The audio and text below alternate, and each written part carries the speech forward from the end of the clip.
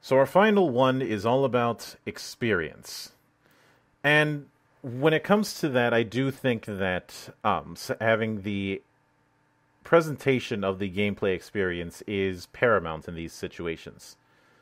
Not just the act of actually playing, but how the game is presented.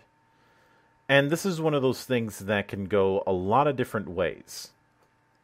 But stuff like Session Zero, stuff like primers, stuff like presenting handouts to players that will help get them immersed is definitely part of the stock and trade of it.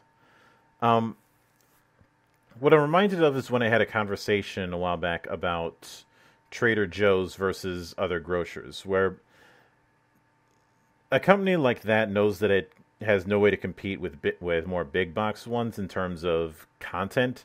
So instead, it focuses on the in-store experience, which I think is a move that a lot of game stores are capitalizing on, with the emphasis of being able to rent out a certain area or certain table to play whatever games they have on their walls.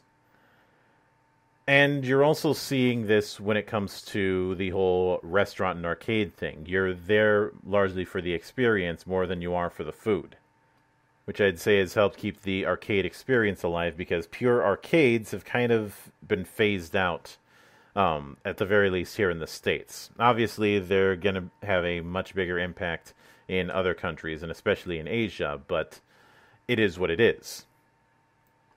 And that's also the reason why I think that this sort of tailored experience is how gaming stores are going to survive. If any gaming stores survive this whole coof thing, it's going to be from not advertising a given product, because Lord knows some of the people making those products would be willing to throw stores under the bus to get to a big box store, but more focusing on the experience.